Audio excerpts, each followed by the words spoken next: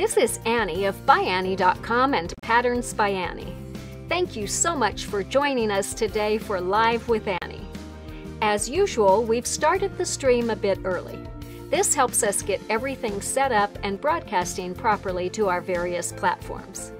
You can find a countdown clock on the screen showing how long it will be until we actually go live. While you wait, please connect with us and other viewers in the chat.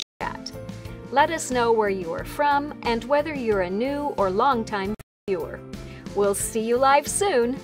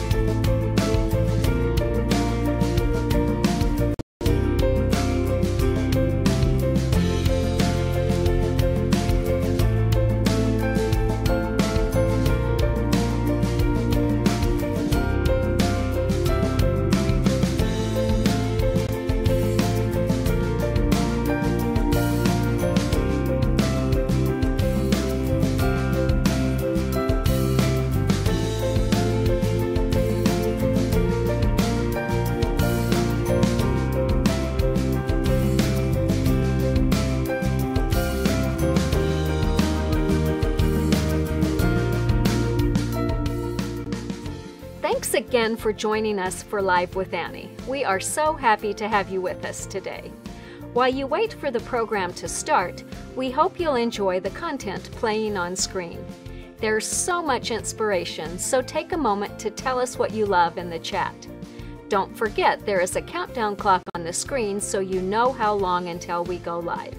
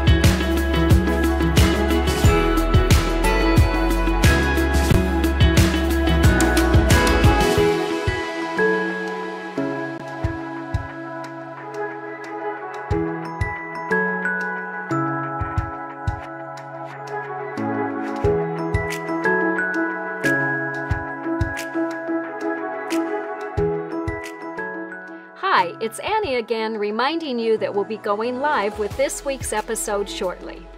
There is a countdown clock on the screen showing how much time is left. You've got just enough time to grab some water or a beverage of your choice and a snack, and to connect with us in the chat. We'd love to hear what you've been working on this week.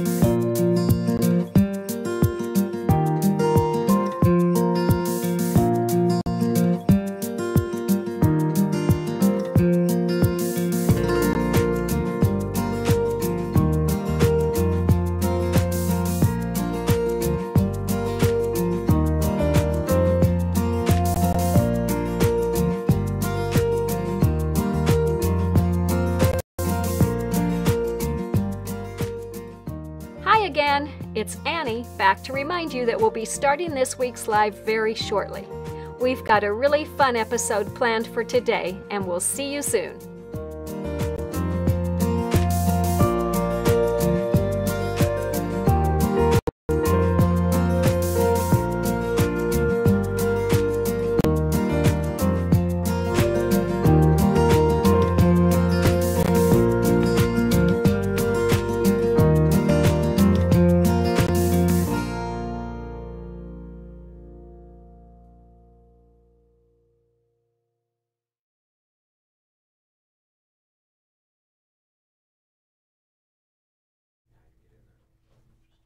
Hi, I'm Annie of ByAnnie.com and Patterns by Annie. Thank you so much for joining us for episode 19 of season 3 of Live with Annie. Today we will be joined by machine quilting expert and author RaNae Merrill, who will share tips for free motion quilting on Soft and Stable. She'll teach you how to find the right stitch length and speed, and how to find your rhythm for quilting. She will also share some simple free motion quilting patterns that will look great on ByAnnie projects, even if you're a beginner. You will love RaNae's simple step-by-step learning system for free motion success, so stay tuned. Thank you all for making time to be with us today. Whether you are a brand new viewer or if you've been here for all 119 episodes, welcome. We know that there are lots and lots of things you could be doing with this time, and it always means a lot that you made the time to be with us. If you enjoy these episodes, please take a minute to follow us wherever you are watching us. And if you know someone else who you think might enjoy the information that we share, we would love it if you'd tell them about Live with Annie. The easiest way to do that is to tag them while you're watching. That will take them directly to the episode so they can watch it too. Also, we love reading your comments, so please be sure to interact with us throughout this presentation. We want to know what you think, and we really love learning from you too. And be sure to add any questions you might have in the comments or chat, and we will do our best to answer them before we close. In our last episode, which was 2 weeks ago, we focused on helping you make decisions for your sewing projects, from choosing patterns for particular fabrics to fussy cutting and deciding on designs for quilting on a home machine. We featured a variety of projects made using Tula Pink's new Everglow and Neon True Colors fabrics, which are just hitting stores. If you missed it or want to watch that episode again, remember that you can find all the previous 119 episodes of Live with Annie on our Facebook page our YouTube channel, or at ByAnnie.com/live. We will put up all the links to make them easy for you to find. I'm going to have a quick drink of water before we get going today.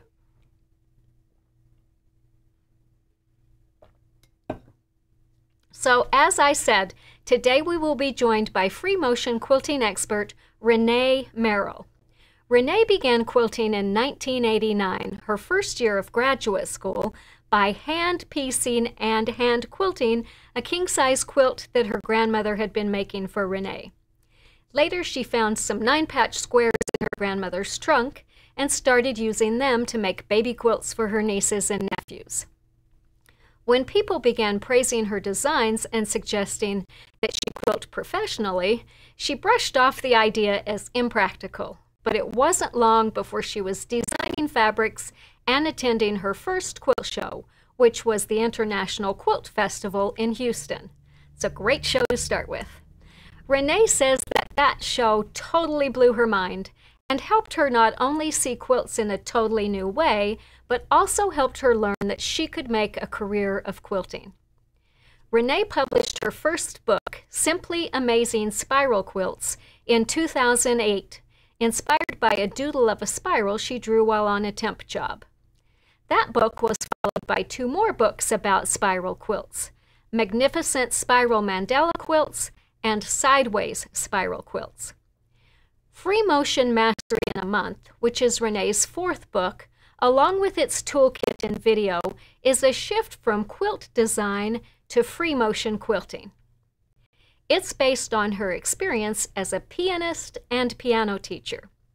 RaNae has lots of surefire techniques for getting smooth, even stitches and great quilting, even if you are a complete beginner, and much more.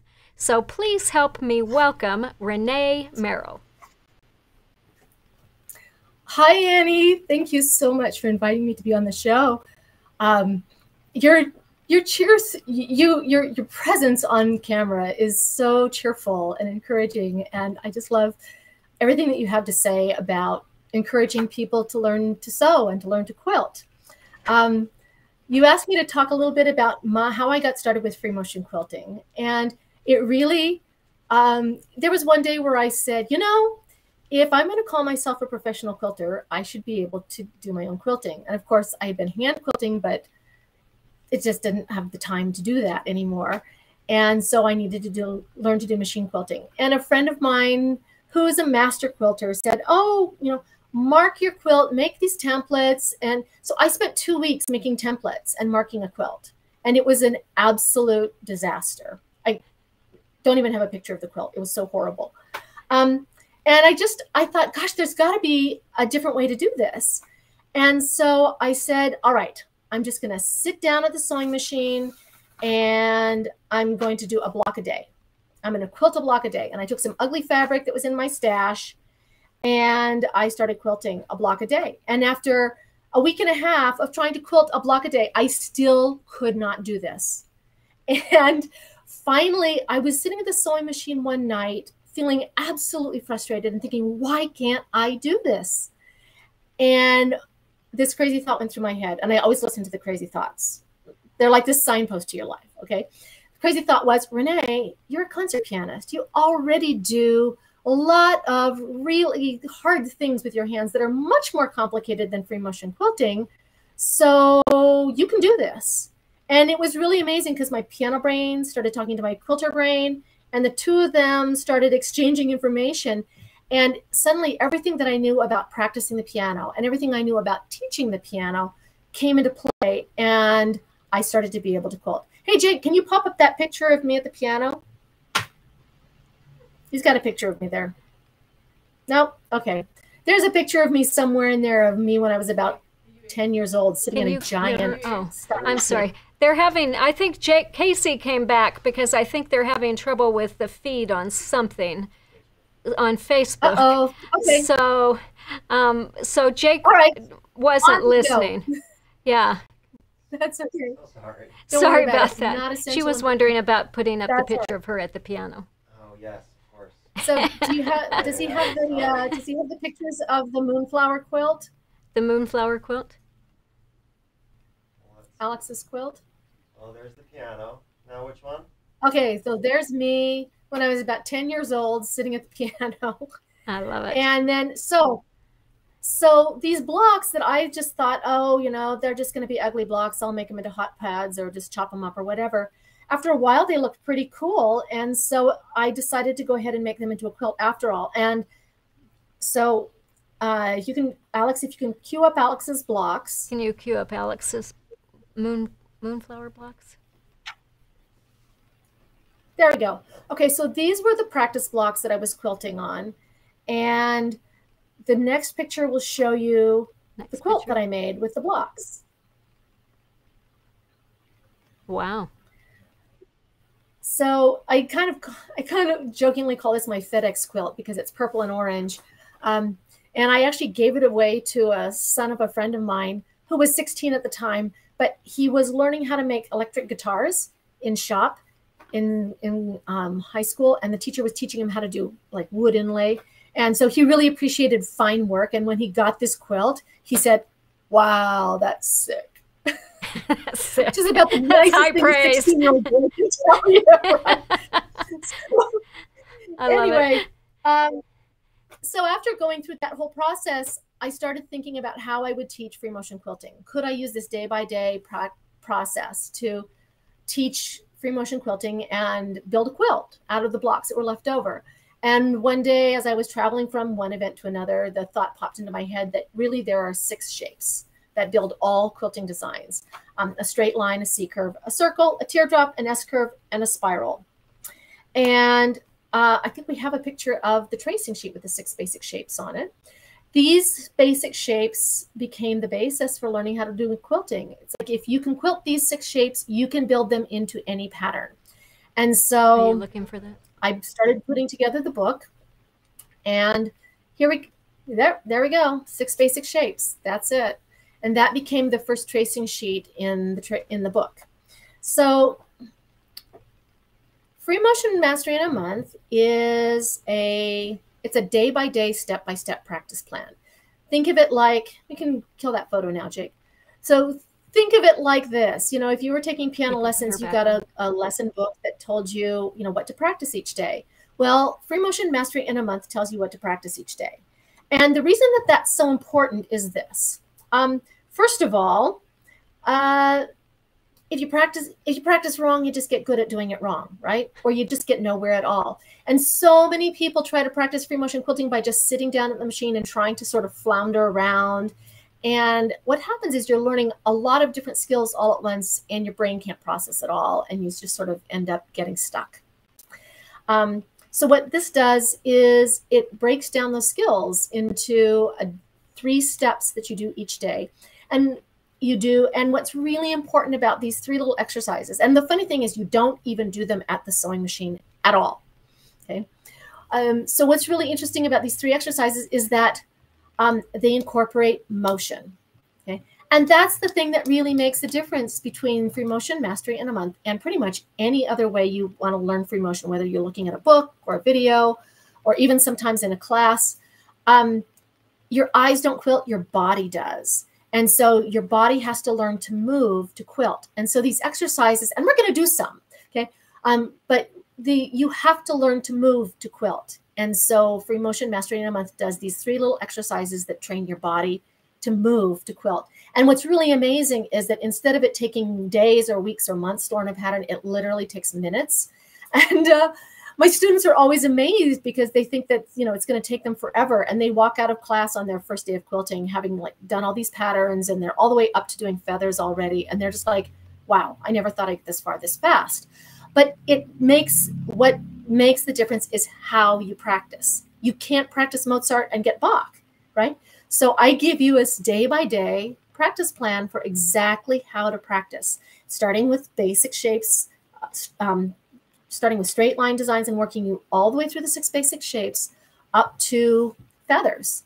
And it's funny because people will walk by my booth at shows and they'll scoff, oh, in a month?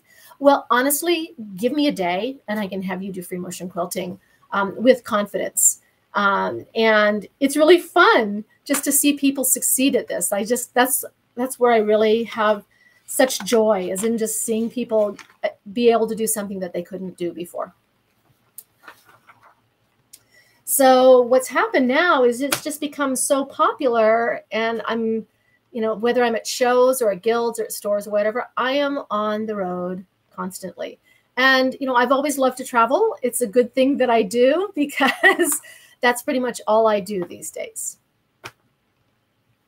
Hard it was. So I know how hard it was to pick a date for you to be on our program. So we were really glad that we were able to get you to come. And again, your busy schedule is just a sign of how effective your techniques are for quilting.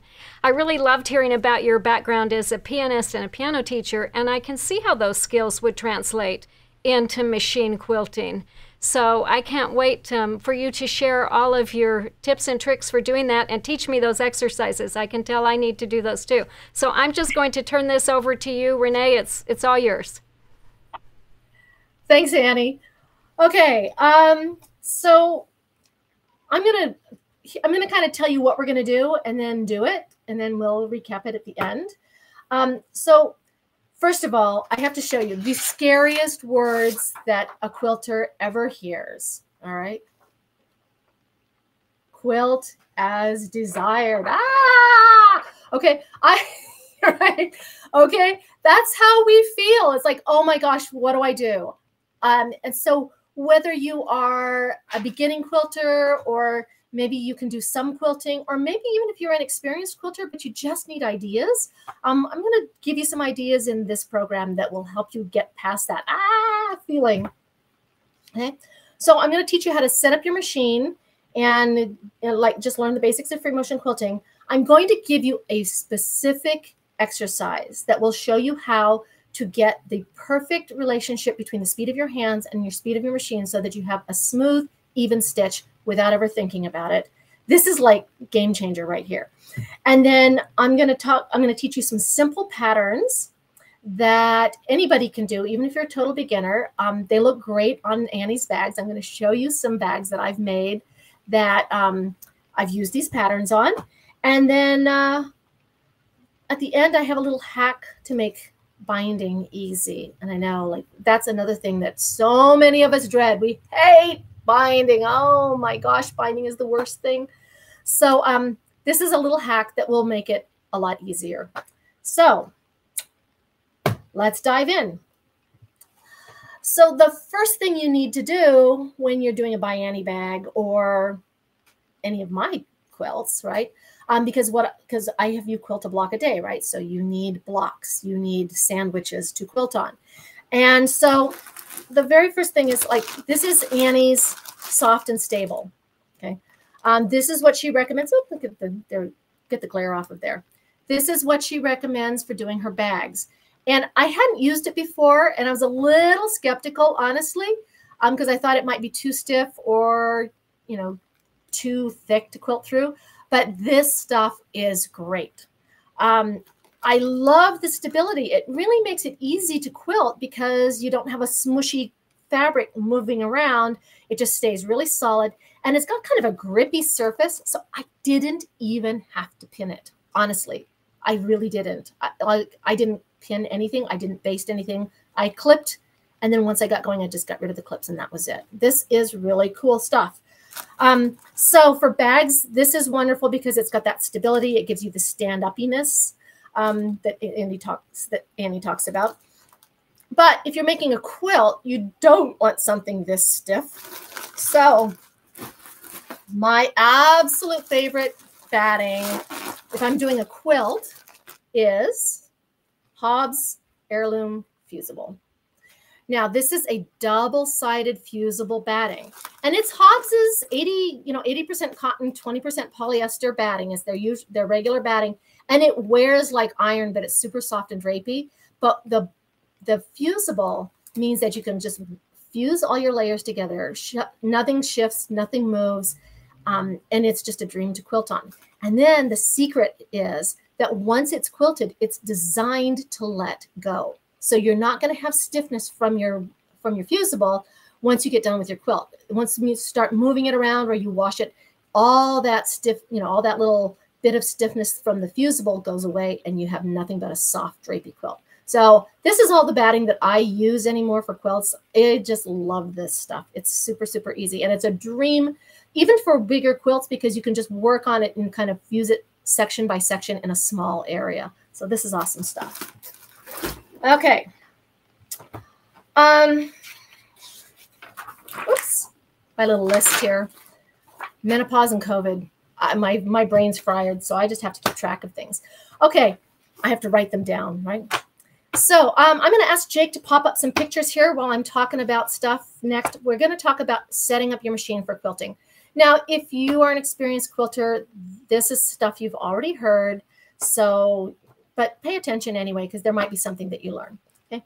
The first thing you need for free motion quilting is a free motion foot. There's a lot of different styles out there. And the thing that you want to watch for over and above any other thing is a foot that will give you a good, clear view of your needle.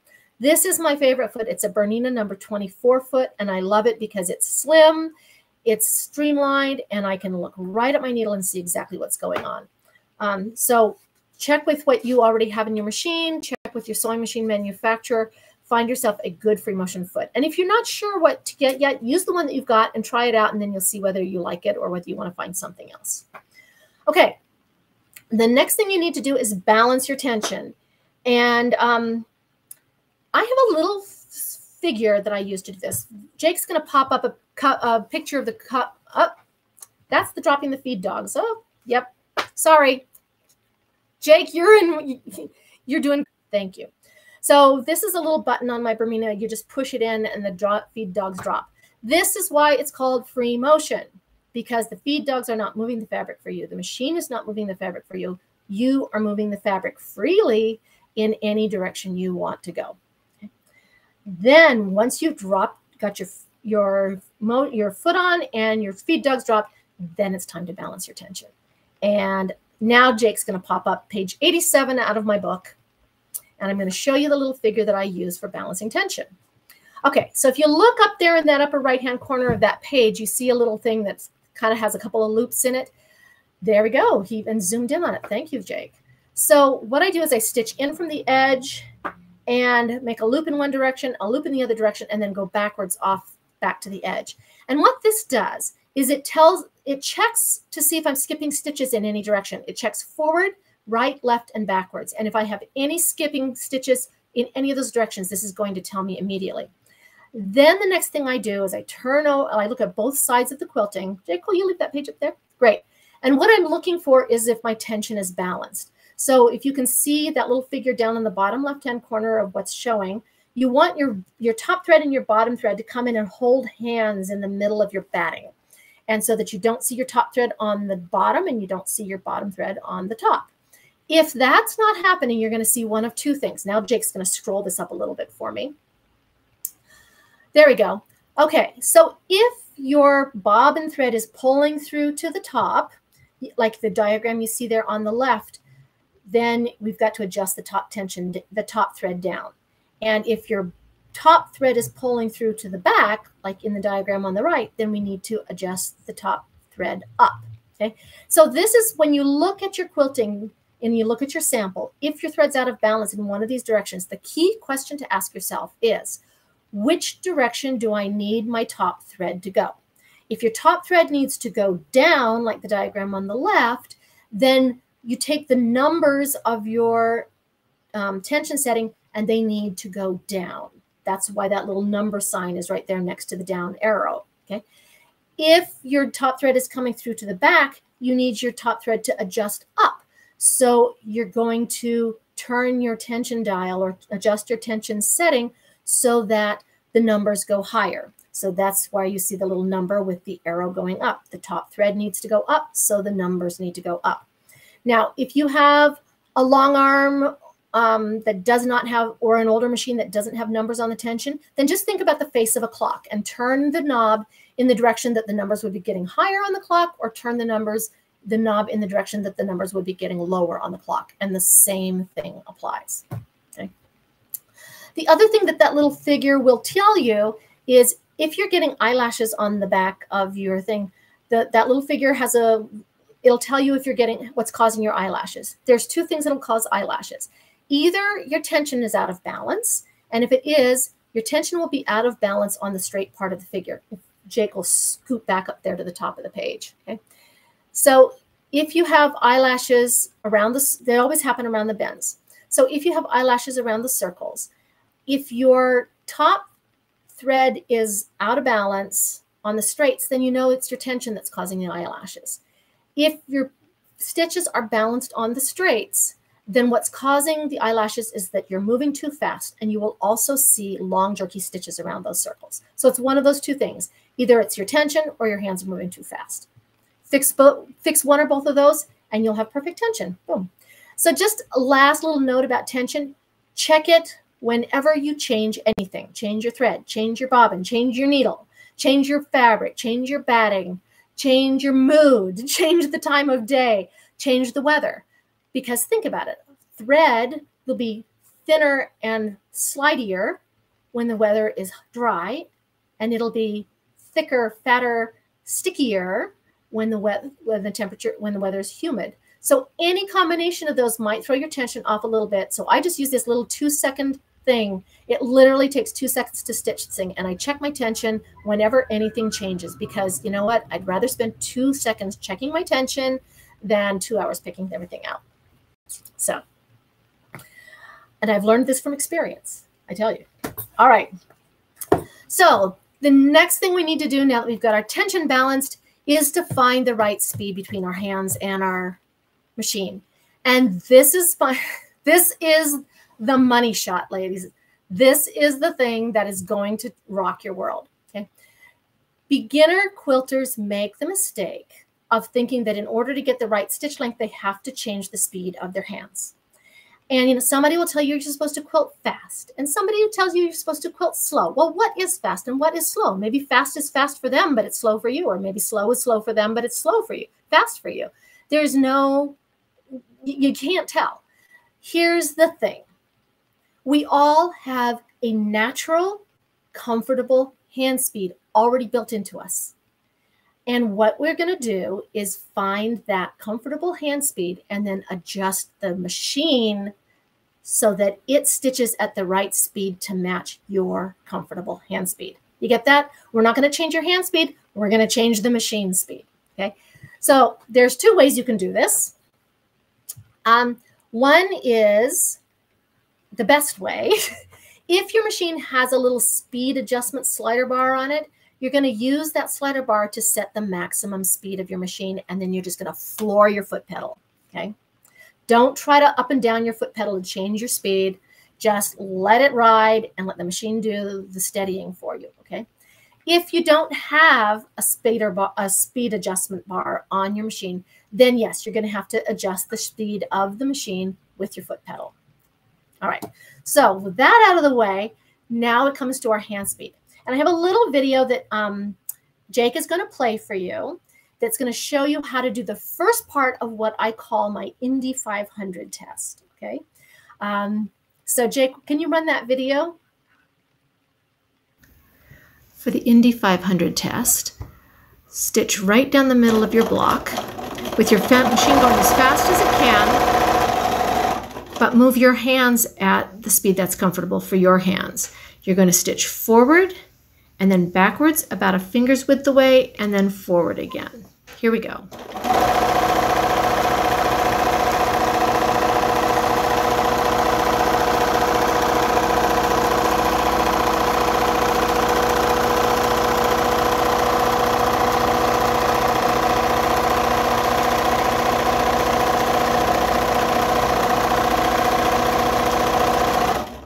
Don't worry if your lines wobble. It's going to be perfectly okay. However it works out. I'm going to do one more, and since I started a little bit to the left, I'm going to scooch over to the right a little bit.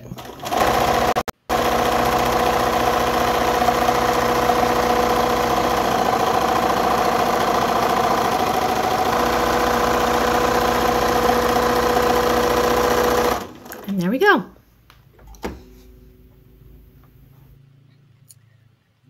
Thanks, Jake. So what you do when you've done this part is you look at your stitch length, okay?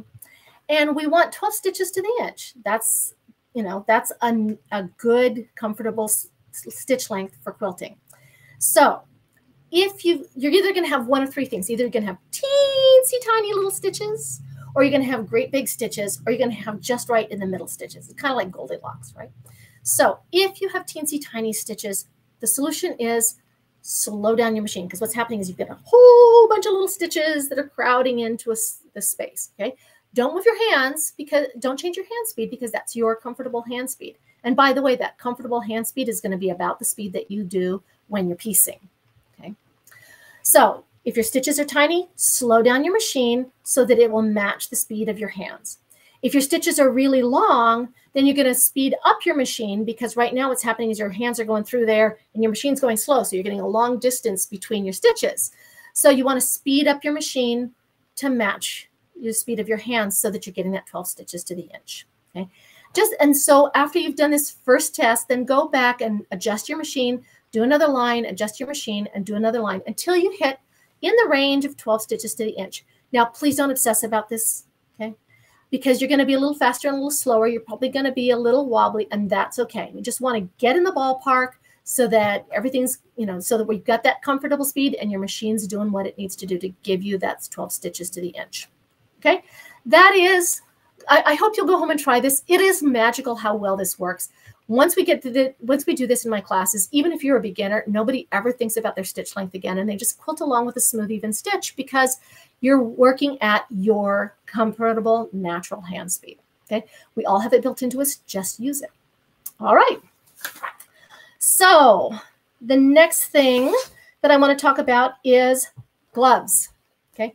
Now, I don't like gloves, and for years I have used these little squares of shelf liner. I call them grippy pads. One of my students came up with a great idea to cut a slit in it like this so that it'll stay on your fingers. And I think Jake has a picture of grippy pads. That's what I look like when I'm sewing with my grippy pads. Okay, love these things. They're awesome. And you probably have shelf liners sitting around your house that'll do them. If I do use a glove, these are my favorite gloves. They're the Swan Amity glove. And what's fabulous about these gloves is you see the little pillows right here in the palm. What that does is it lets your hand be slightly curved, but it keeps full contact with your fabric so that you still have control of the fabric, but your hand is relaxed. Absolutely wonderful gloves. Okay, Swan Amity glove. All right, with that, we are set up, ready to quilt. All right, and we are going to do some movement to get that going, because guess what? You already know the perfect rhythm and speed for quilting. You just don't know that you know it, but you're going to know it in about 2 minutes. Okay.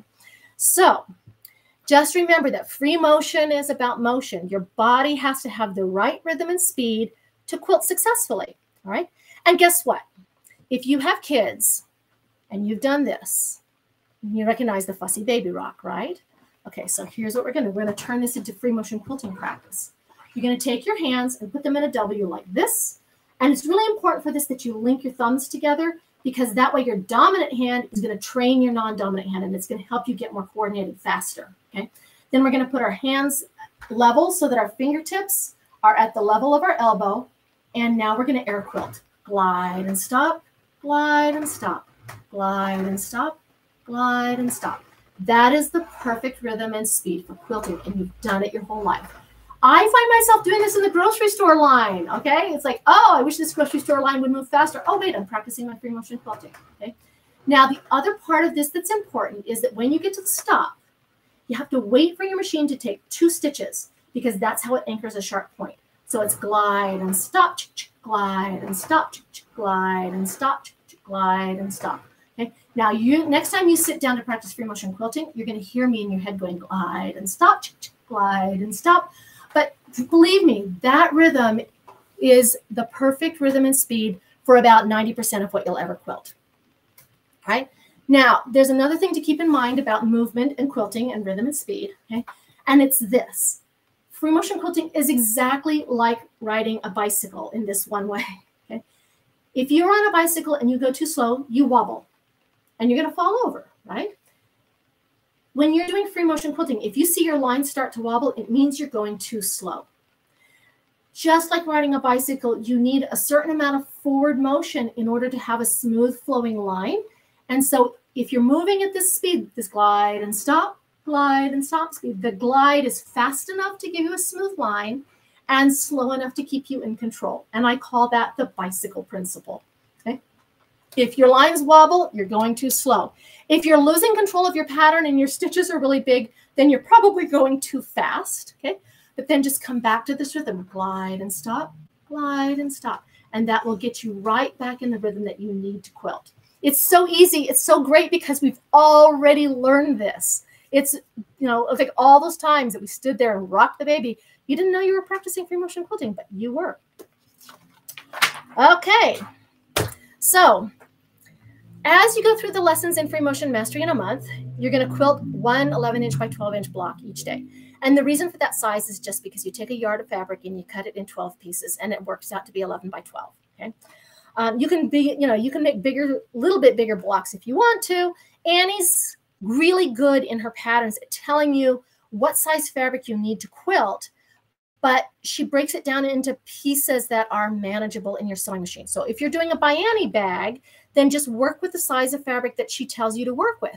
She's even built in a couple of, inches of wriggle room around the edges. So you're going to be fine with that. So as you're going through the lessons in free motion mastery in a month, all the patterns are each based on one of the 6 basic shapes. And you'll learn about 50 patterns, including a bunch of feathers as you go through it. And you end up, like I said, you quilt a block a day. You end up with a stack of practice blocks. Okay. And Jake's going to bring the camera back onto me so you can see my stack of practice blocks. There we go. Okay. I have mountains of these around my studio. Okay. They just seem to multiply in my drawers.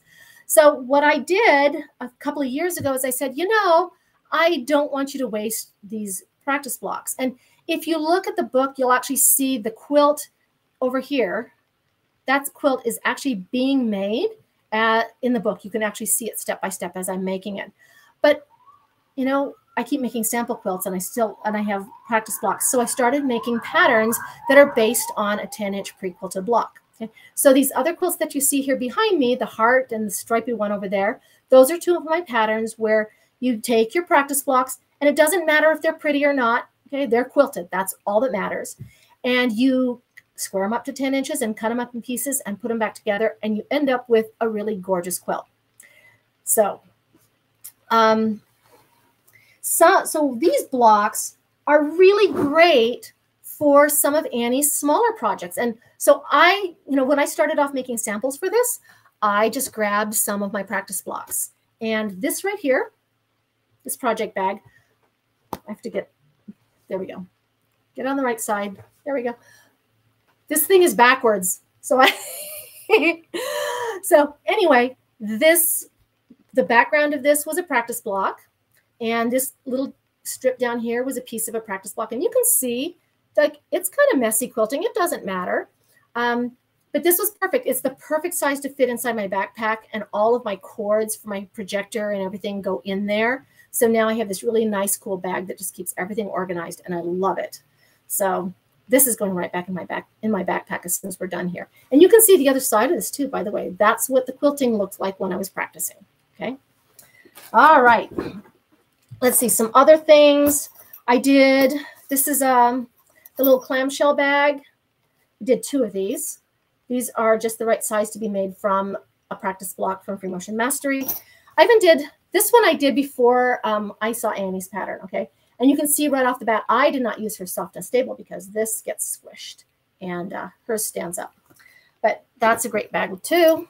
And I'm going to show you some other things that I made with a little bit later. But I just love her little, like the quick zip cases. That's a great pattern. The project bags. That's a great pattern. And I like when I say great pattern, I mean like great pattern for little small projects that you can make with your practice blocks. So I had really a lot of fun making these. There we go. I had a lot of fun making these. They're quick, they're easy, and they're really, really useful. Okay. So when you start through the book, the first thing you do is you quilt large print blocks and you outline the design, just like I did that first day when I was trying to learn to quilt. And so this is a great way to quilt your fabric for Annie's bags. And I'm going to show you a little example of this, okay? This is her packing cube. Put it over here, okay?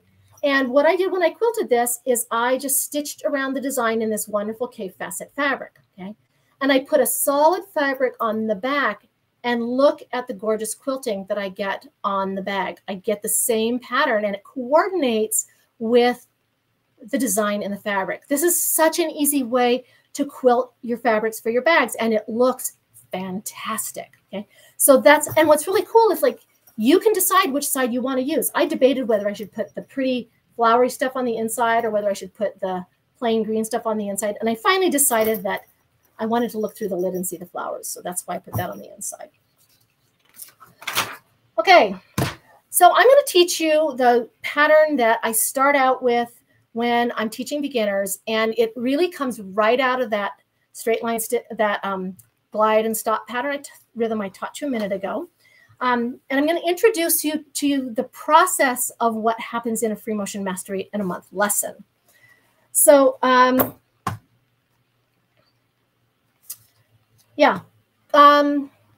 so the very first thing we do is something I call quilting yoga. And you can watch these videos on my YouTube channel, Free Motion Mastery in a Month on YouTube.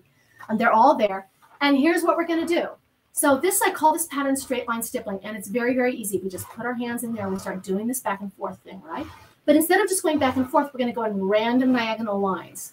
Glide and stop, glide and stop, glide and stop, glide and stop, glide and stop, glide and stop. Now the next exercise, so that's the first exercise you do in the lesson. Then the next exercise you do is you trace it with the trainer tool, which you're going to see in a video in just a second, and then you draw it.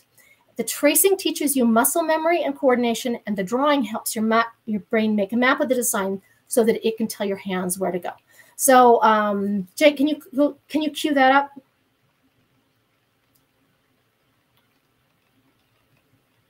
Here it comes. We're looking for the tracing and drawing video. Yep, that's it. Okay. You're doing the quilting yoga exercise is to do the tracing exercise. What the tracing exercises do is it helps you develop muscle memory by going through the motions you're going to use at the sewing machine before you actually go to the sewing machine. So to do that, you're going to use a tracing sheet. This is one of the 10 tracing sheets that's in the toolkit, and we're going to use the trainer tool. And we're going to focus in on straight line stippling right here because that's the pattern we're trying to learn right now. So I'm just going to zoom in on that a little bit. So what we're going to do is take the dot that's in the middle of the trainer tool and put it at the start point of the pattern. And then just put your hands, I zoomed in so much you can't see. Hold on a second. You put your hands either like this if you're going to do a domestic machine, or this if you're practicing for a long arm machine. And what you're going to do is actually move the dot along the lines so that your hands are mimicking the motion that you're going to use at the sewing machine. So glide and stop, glide and stop, glide and stop, glide and stop. Now remember I said that when you get to a sharp point, you wait for your machine to take 2 stitches so you anchor the point, right? So this is a perfect example of practicing that. Glide and stop, glide and stop, glide and stop, glide and stop, glide and stop, glide and stop, glide and stop, glide and stop, and stop, glide and stop, glide and stop, glide and stop, glide and stop. And then you go back and do it in the opposite direction. So the whole idea is to get that rhythm and the pattern kind of married together. Then the next step after this, since you've already started to get familiar with the pattern here, is you're going to draw it. Let me just move this out of the way and bring my drawing in. Now, when you draw, you don't want to I don't want you to look at the pattern because the whole point of drawing is to develop a mental map of the design. So if you need to start by tracing it on the tracing sheet, you can, but the goal is to come over to the trace of the paper and draw it without having to follow a pattern. So in the case of this one, it's really easy because it's just random diagonal lines in every direction. So glide and stop, glide and stop, glide and stop, glide and stop, glide and stop, glide and stop, glide and stop, glide and stop. So what drawing does is you'll notice first off that your hand is not working with the other hand. There's only one hand working here, not both of them.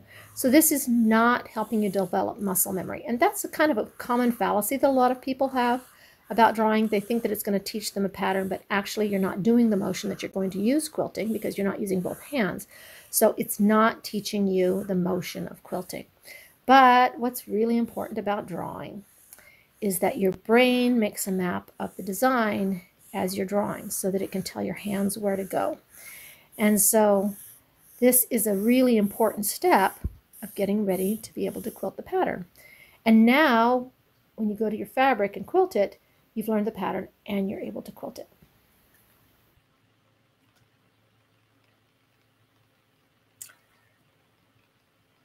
All right, so I actually didn't get a sample quilted with straight line stippling, but I think you understand enough of what you need to do from that you could go to the machine right now and find yourself some fabric and do straight line stippling.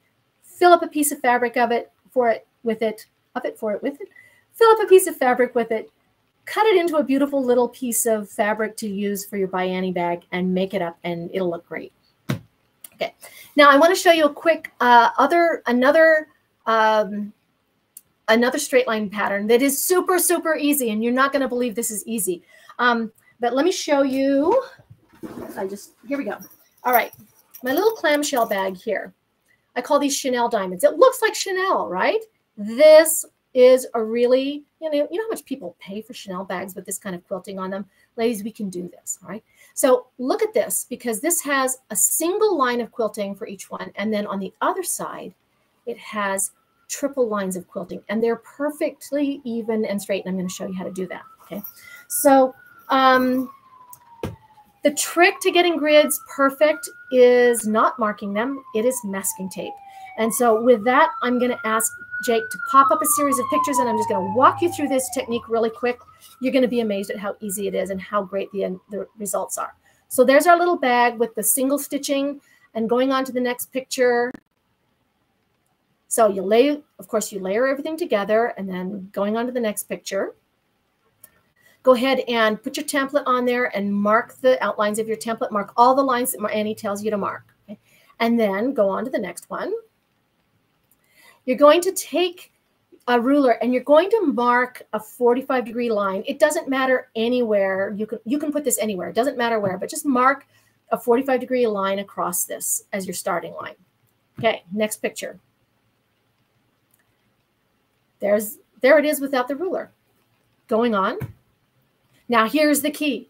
You see that wonderful blue painter's tape? This stuff right here is like the best thing invented for marking grids. So now we're going to go to our sewing machine.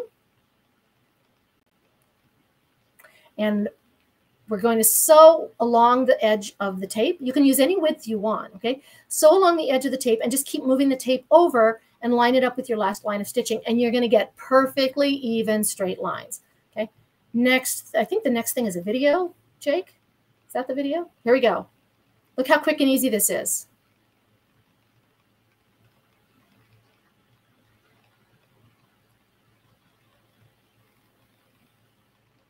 And you just keep working across your fabric like that. How cool and easy is that? That's just super, and it looks like that. It looks absolutely perfect this way. And you know what? You can even use your feed dogs when you're doing this. And the great thing is the tape is going to stabilize the fabric a little bit, so it's not even going to tend to kind of crinkle and pull between the ByAnnie surface and the tape. You see this? I did not baste or pin this at all. All right, going to the next picture, I'm going to show you how to get those wonderful triple lines. There's my finished one. On to the next picture. Okay, how to get these wonderful triple lines. If you look at these, you'll see they're perfectly, perfectly even and perfectly, perfectly straight. And here's how I did it. Next picture. Okay, look at the needle in this picture.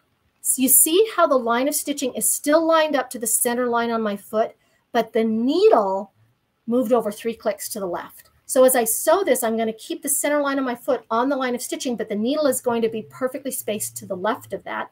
And then I go back to the next photo. Then I go back one more time and I move the needle to the right, and I still keep the center line of my foot along that first line of stitching, and I get perfectly spaced lines to the right. Ladies, it could not be simpler. I should see it, ladies and gentlemen, because I'm sure there's a few of you guys out there. This could not be simpler. You can do the most gorgeous grid work, and it's like a no-brainer. It's so easy with masking tape and clicking your needle from left to right. So there's the finished result. Doesn't that look awesome? It was so easy to do. And by the way, this fabric is a new line of fabric from Kaufman called Sheen, and it has this wonderful glittery surface on it. It's so much fun to work with because it looks like expensive, you know, vinyl or leather or whatever, and it's just as easy to, it's just cotton. It's so easy to sew. Okay, so I'm going to show you one more pattern here. Going on to the next picture, I'm going to show you my little pink clamshell bag here. Okay, and what I want you to see on this one is, do you see the flower that I kind of did right in the center of the bag? And I even did it in a thread to highlight it so that it would, you know, pop out. Okay, so this is actually, when I do a class, this is the second pattern I teach. I call it the C-curve daisy, and all it is glide and stop in little curves. And it just, you keep the petals the same size and you just work your way around. So we've got a, let's see. Okay, so Jake's going to go to the next picture. So there's my layered up block going in the next picture. Mark the template on the fabric, next picture. And then I'm going to I took a blue water-soluble marking pencil and I just put a circle where I wanted the daisy to be. Just remember to keep it about ½ an inch from the edge of the fabric so that you don't lose part of it in the seam. Okay. Next. There we go. This is a video, right? Here we go. You're starting in the middle of your fabric. It's really important to pull your bobbin thread to the front so that it doesn't get caught in the bobbin race or get stitched into the quilting on the back. So to do that, we're going to position the needle where we want to start and then just do one stitch down and up and pull on the top thread. When you do that, you can see it pulls through this loop of bobbin thread right here. Now grab that loop of bobbin thread, and if you keep it under the needle, just use your seam ripper or something sharp and small to grab that point. You don't want to stick your fingers under here because I've had people in classes actually stitch through their fingers that way. The other way you can do it is just pull it over here, then grab it with your fingers, and then shove it back underneath the starting point where your needle is going. Okay, now that I have my top threads on top, my bobbin thread on top, I'm going to start stitching by taking 4 or 5 tiny little stitches, not on top of each other, but very just close together, because we all know how hard it is to get those stitches out when we have to use the seam ripper. And then I'm going to just clip my threads away there, and I'm ready to start. That's how I lock the stitches. So the C-curve daisy is just making petals all the same size, just little half circles as you go around. Glide and stop, glide and stop, glide and stop, glide and stop. And you want your machine running fairly fast for this so that you'll get small stitches that will give you nice round curves. And just keep bumping around. Notice I'm not letting my petals get larger. I'm keeping them the same size and just letting the points drop wherever they drop. And I'm just going to keep bumping around like that until I get out to that circle where I've marked my placement of this flower.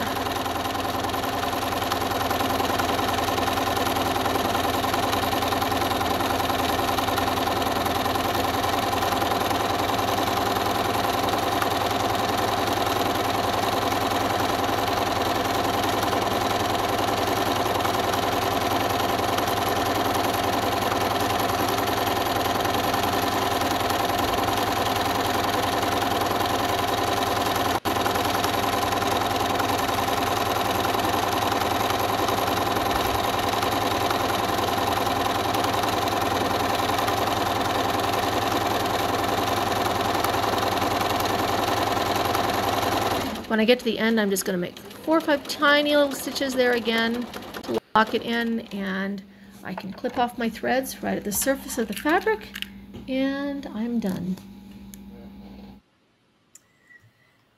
So this brings me to the next topic I want to talk about, which is fussy quilting. Okay. It's a term that I just made up since I started looking at Annie's patterns and working with them. But it means that if you're looking, you know where the places are going, where the pieces are going to fit on in your bag, and you quilt something to highlight that space. So as you can see, what I did here is I'm fussy quilting this flower so that it's going to show up on the face of my bag. And can we pop off of that? And there we go. So here it is on the face of my bag right there. You can see it. It's fussy quilted so that it pops out.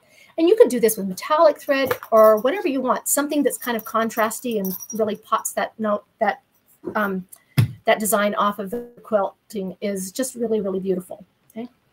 Now, there's another thing you need to know about fussy quilting.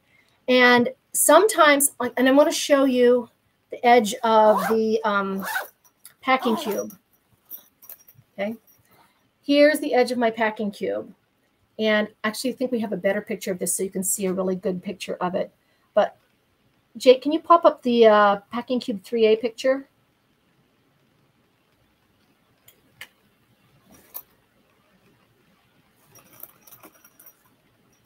All right, so while there we go.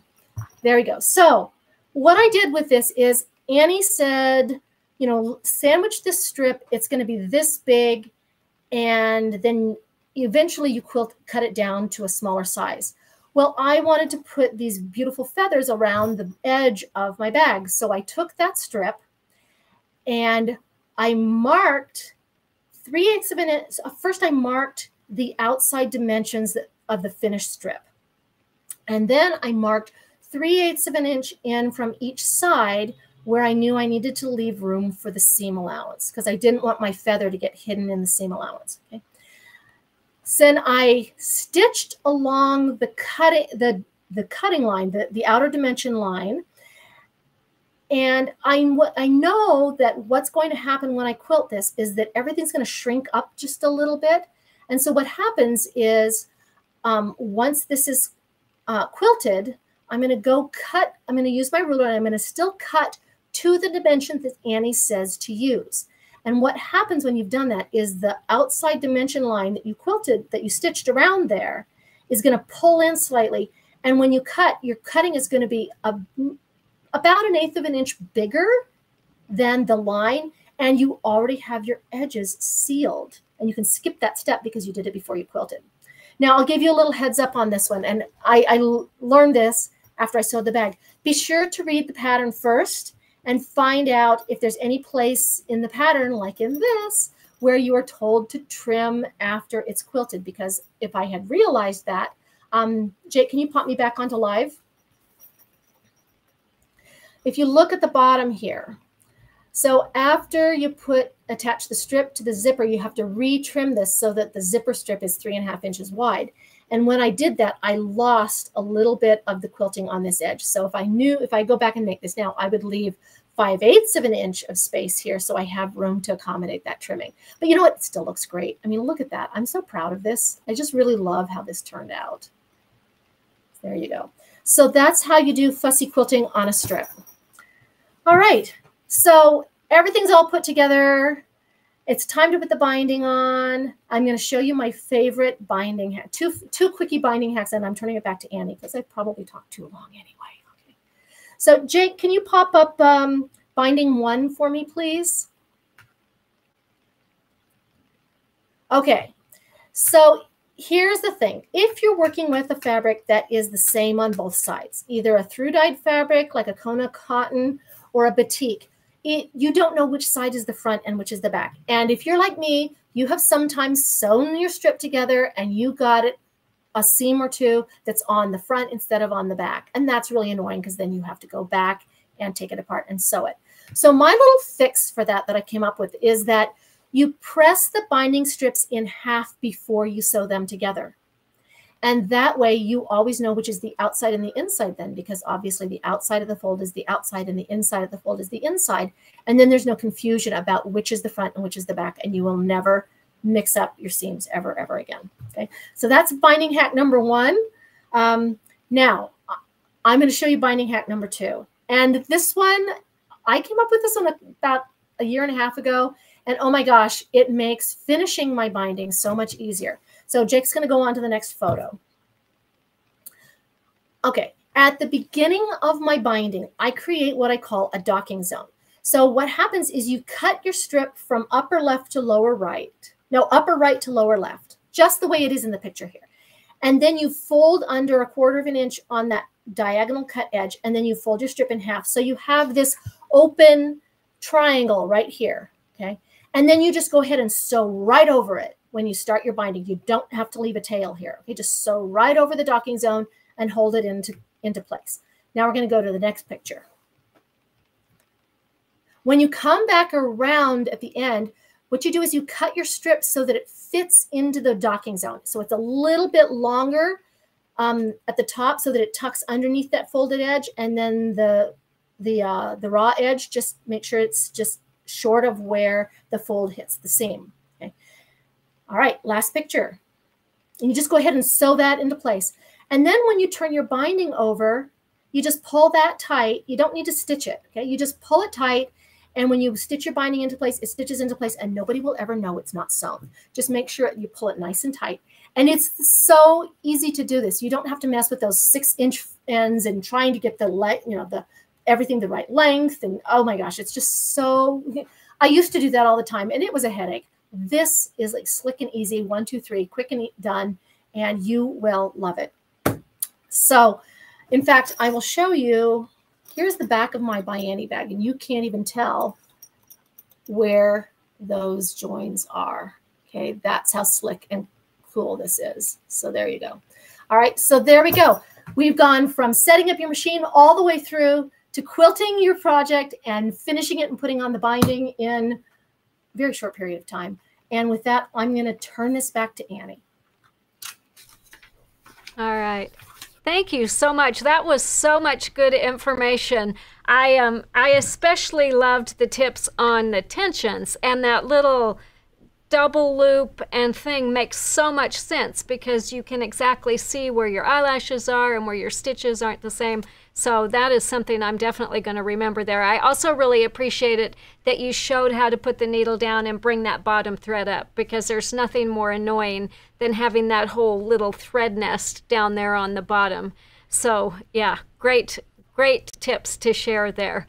And I have to say, I really want to dig out make some samples and practice some clam ups with some of those designs. That C-curve daisy looked like, it's just kind of like you say, it's meditative, and you've got your natural rhythm, and it just looks like it would be something very relaxing to do. So I know that many of our, go ahead. If you wobble the petals, then and stretch them out a little bit, it makes a rose. Ah, great. Yeah, I was thinking a mum, and following the designs like on Kaif's fabric is such a great idea, because you can get the rhythm of how those flowers are, and then when you're ready to do it on another plain fabric, you've already, like you said, you've learned that design. So lots of really good tips. I know that our viewers are going to be really interested in your books and your materials and your classes. So can you give us a little bit about information about how they can get your toolkit and all those other things? Sure. Just go to www.freemotionmasteryinamonth.com, or just Google RaNae Merrill. I'll come up either way. And my online store is there. My class schedule is there. You'll be able to see where my online classes are and when they're happening. You'll see where I'm teaching in person, at shows, at guilds, or whatever. You can order right online and have it drop shipped to you. I always encourage people to look at your local store and see if they have it. And if they don't, tell your shop owner about it and ask her to order it from you. We really love developing relationships with stores and helping them bring this to their customers. Again, if you want to watch the quilting yoga videos, they're all on my YouTube channel, freemotionmasteryinamonth.com. And I think that's all. Did I forget something, Annie? You're much better at this than I am. So tell me if I'm missing something. I think you hit them all. One thing that I was going to mention is, if you do want to Google RaNae's name, her spelling of her first name and her last name actually are a little bit different than what I thought when I tried to type it in. So RaNae is RaNae, and Merrill is Merrill, right? Yes. So yeah. Thank you for that. So if you're going to do that, I didn't see it come up on the screen, so I wanted to make sure that that you have that. And thank you again for recommending that they check at their local quilt shops. We always definitely suggest that that's the first place to look too. But it's great having your website and being able to go watch all the videos you have there. So let's move on and see if we've got any questions from viewers. So one question was, do you offer online classes? And I think you've already covered that if they just go to your website, they'll find a link right there. And you've got classes coming up, one tomorrow you said, and then another one starting in July, right? Right. The Quantum Leap, that's the 6-hour, learn how to quilt in 6 hours, is July 11, 12, and 13. It's 3 nights, 2 hours a night. And last time I taught this, a lady got to the end and she said, it's like a miracle. I never thought I'd get this far this fast. So you will learn to quilt faster than you ever thought possible. That's so exciting, and I really appreciate that you showed using them on our projects, because I know a lot of people, a lot of times on our larger bags, we'll say quilt like 2 or 3 sandwiches, but a lot of people take the individual pieces, and I can't wait to see people taking those 6 different designs that you've done and, you know, combining them to make different things and doing something different on each section. So I'm looking forward to seeing lots of pictures in our photo contest coming up with some of your designs in there. Another question that someone asked is, do you quilt on a domestic machine or a long arm, or do you do it on both? I live in New York City, which means I don't have room for a long arm, but every chance I get to use somebody else's long arm, I do. That said, I'm not even home very much. So I travel with my Bernina 440 domestic machine in a case. I have my whole quilting studio in a little about 20 by 20 case with my everything in it. Even my projects fit in there. And that's what I use. But I had a Handy Quilter Sweet 16 for a while, and I loved that machine. That was a great machine to work on. I sold it because I'm never home to use it. So just kind of by default, the machine that I use all the time is my Bernina 440. But you know, there's a lot of great machines out there, and you can quilt on anything. I have taught free motion quilting on everything from a featherweight to a gamble. So that's awesome. You know, it's not the machine, ladies. It's like just finding how to learn and just use the machine that you've got. And it's practice. You know, you didn't learn to drive a car in a day. You're not going to learn to machine quilt in a day, but you can learn in a month. And like you said, in 6 hours, you're going to learn a lot. But it's you know, it's that using your natural rhythm and finding that, and then going with that. That's such a good tip. One last question was, what is the number of the presser foot that you were using? I think you said 24 on the free motion foot. Yes. It's a Bernina, and I think they actually call it a darning foot, but it's a number 24 foot. 24 foot. And then when you did that straight line quilting, that was just your regular number 0 foot, wasn't it? Yep. That's just whatever your regular machine, you know, whatever basic foot your machine does. I think I might have used my 1/4 inch foot, but it'll work with anything just as long as it has a center line. It needs a center mark so you can center your line along that mark. That was such a good tip. So thank you for sharing that. So Randy put up a note, said this was a great presentation, lots of really nice comments, and thanks for you. So make sure, RaNae, after we're done, to go in and read the comments. And if anybody's got extra questions in there, please feel free to leave a message. Either if we can't answer them, we'll get in touch with RaNae so that she can. So thank you again for making the time to be with us today. You shared lots of great tips, and I am definitely going to do some practicing and unwind with some little quilt practices at the end of the day when I've got a few moments to spare. So thank you. And I don't know, are you going to be in Houston this October? Will I see you there then? I will definitely be in Houston. Yep. And I will look forward to seeing you there. All right. Sounds great. Thank you so much for joining us, and we will look forward to seeing you again. Thank you, Annie. Bye, everybody. Happy quilting. All right. I hope you all enjoyed RaNae's presentation and that you will take advantage of her fabulous training materials in her classes. She really has a lot of knowledge to share, and I know you're going to enjoy learning and practicing with her techniques. So we have just a few announcements to make, actually just one, I think. We want to let you know that we are going to be vending at the H&H Americas show in Chicago on June 21st to the 23rd. This is a wholesale show, so it's not open to the general public, but we will be interacting with local quilt shop owners from around the world. And we are really busily working on some new patterns to announce at that show, so please be sure to remind your local quilt shop to attend the show and come see us. We will be in booth number 133.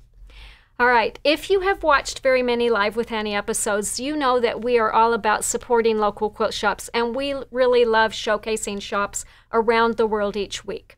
So today we are visiting stores in Wisconsin, Louisiana, and Germany. So we're going across the border to Germany. We're going to start in Racine, Wisconsin at Sew and Save of Racine. Since 1984, Sew and Save has been offering the finest sewing machines, sewing accessories, notions, threads, quilting fabric, classes, and repair service in Racine and the surrounding area. Their large fabric gallery is Racine's only quilt store, and they carry a wide variety of fabrics, including batiks, flannels, and quilting cottons from Moda, Northcott, Andover, Bendertex, and many others.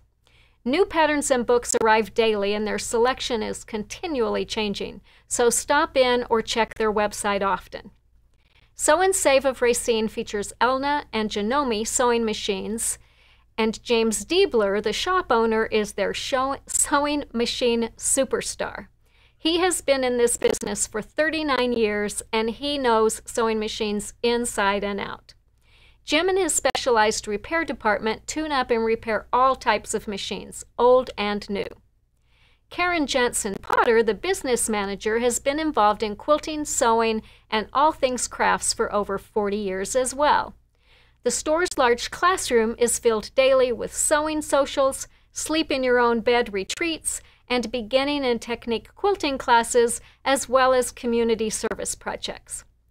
The store provides in-store classes as well as Facebook Live and YouTube events, and you'll find a listing of all in their calendar section on their website. Sew and Save will be participating in the Wisconsin State Shop Hop through the entire month of June, and they'll also be hosting a ByAnnie trunk show during the month of June with a special trunk show event on June 7th and 8th. So be sure to mark your calendar for that.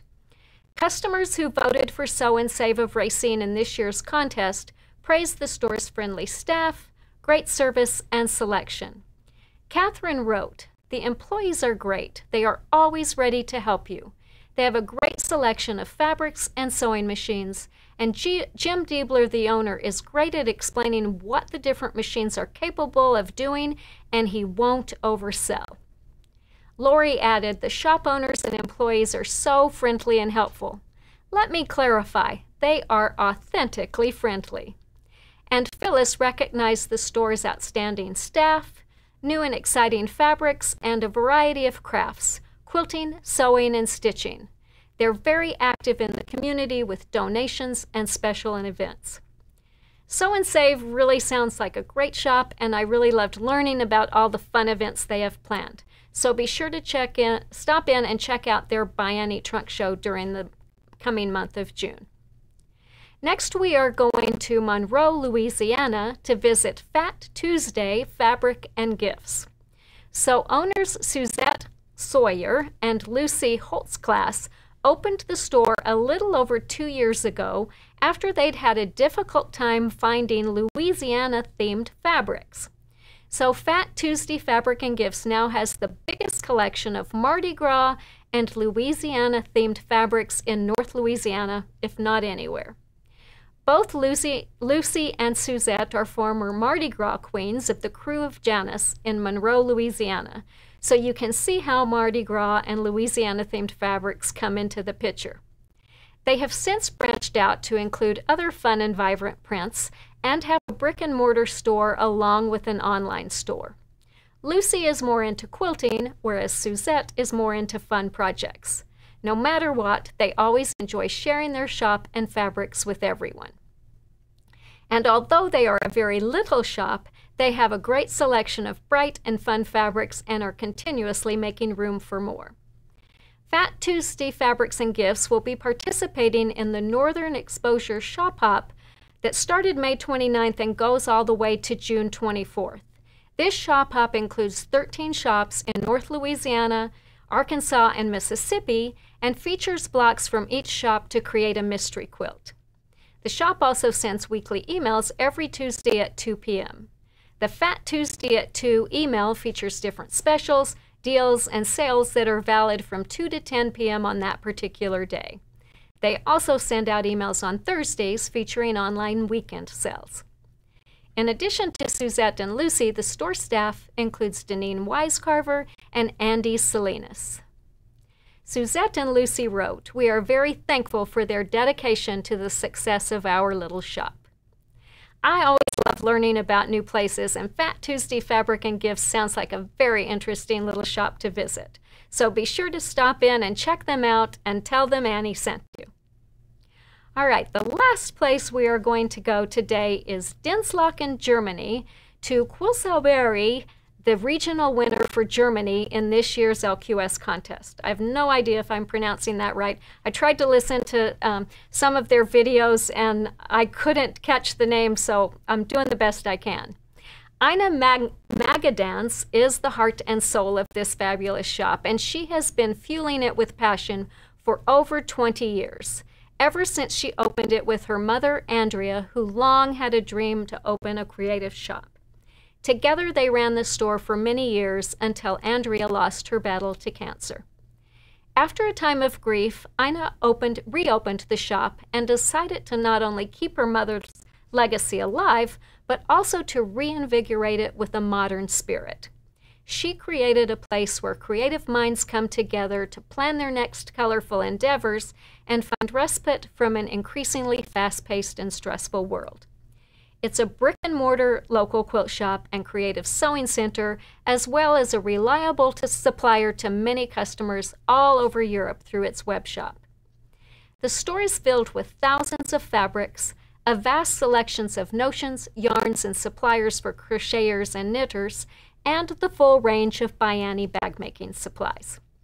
The Quiltsauberry staff is a diverse bunch, full of creative spirit with the desire to help and pass along their knowledge. Ranging in age from teen to retiree, they strive to inspire and help their customers, many of whom have become good friends over the years. They are dedicated to being a knowledgeable team on the cutting edge of the industry, and they love to make their customers smile. In addition to a vibrant YouTube channel that features free sew-alongs on ByAnnie patterns, the shop has lots of special events, including VIP shopping weekends, which include make-and-takes, demos, sales, and more, as well as virtual VIP shopping events.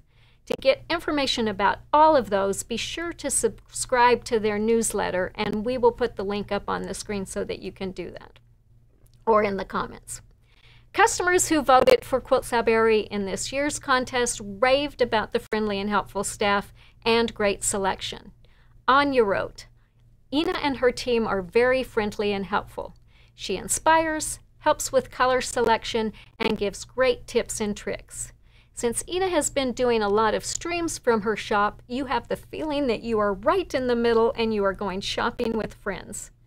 Stephanie agreed and added, "If you order online, you usually have the goods the next day.